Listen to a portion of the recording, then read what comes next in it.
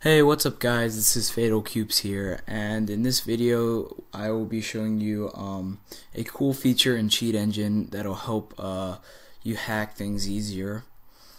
So I'll be showing you the Dissecting Data Structures feature in Cheat Engine. Now, dissecting data structures sounds intimidating, but I'm gonna explain it a bit so it's less confusing. Basically, the way games are programmed is there's data structures or objects because they're usually made in object-oriented programming languages. So, for example, there could be a player object that has stats like health, ammo, and whatever else is in there, its coordinates and stuff. So, if you can find that player object where it starts in memory, everything else is going to be bunched up close to each other. In other words, if I find my health, my ammo is probably located near it. Now, depending on how complicated the game is, there could be a lot of other things in between, but they're generally close together. So, the game I'm going to be using is Assault Cube, and I'm going to be showing you an example of this. So, first thing we're going to do is we're going to attach Cheat Engine to the game. So, go to your Cheat Engine, attach it to the game, and just scan for your health. So you should know how to do this by now. You have to throw these grenade things. Oh geez. Alright, so 39 health. That's good. So 39. Next scan. There's two results. So let's try this one first, and let's just set this to 100. Yep, that's my health. We're not even gonna try the other one. So what you can do is you can right click on here and hit browse this memory region. You can also do Control B, doesn't matter. It's going to bring up this screen. Now this is what the code looks like in like raw format. Pretty intimidating. This is like it's pretty much the byte data, and these are the instructions.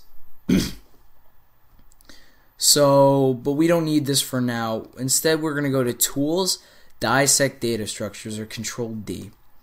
Now, it should autofill in this address, but this is basically the address of what your health is.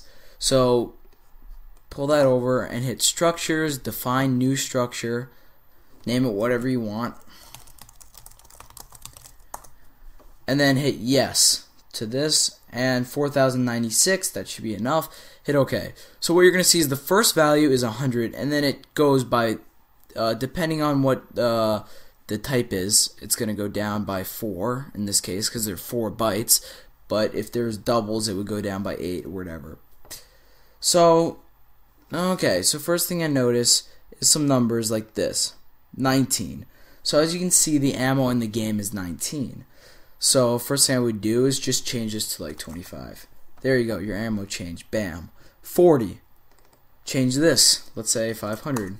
Changes my total ammo to 500. As you can tell, we've already found things. My grenades, it says 3, so we're gonna go over here. We're gonna check out this 3. Now it's 1,000. All right. So as you can tell, we're changing my clip is. We're gonna make it bigger. Total health. We can change this to. I'm not sure about this 100 here. I'm not sure about some of these numbers here. These could be things for the graphics and stuff.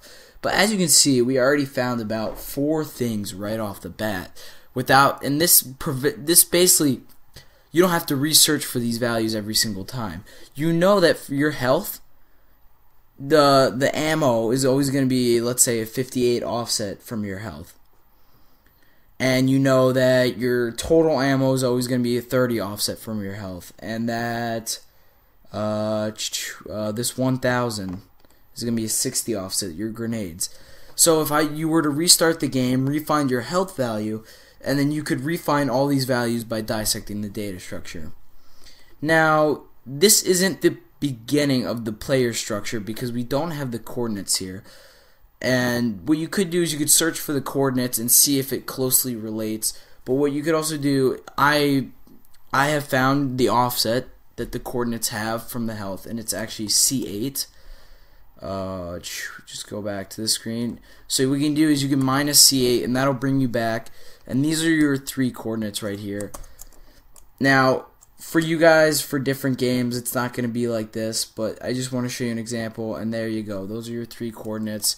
I showed you how to find them in the previous tutorial. This is another way you can find where all your other player stats is and look pretty close by. There's a bunch of changing numbers, and you can mess with those and just kind of mess with them. And the other value I see is 25 for my armor. So I'm going to look through for 25, and let's just, why not change this to 9,000. There you go. And this may crash your game depending on, some values shouldn't be changed just because you know, they may cause crashes in the game. But whatever, this is a neat tool to use, and this is what you need for something like making an aimbot. And in future tutorials, I'll be going over how to find pointers so that you can always know what your addresses is, and you never have to research ever again. And by pointer searching for these things, and I'll be going over this later, it can lead you to making an aimbot. So, yep, see you guys in the next tutorial. Bye.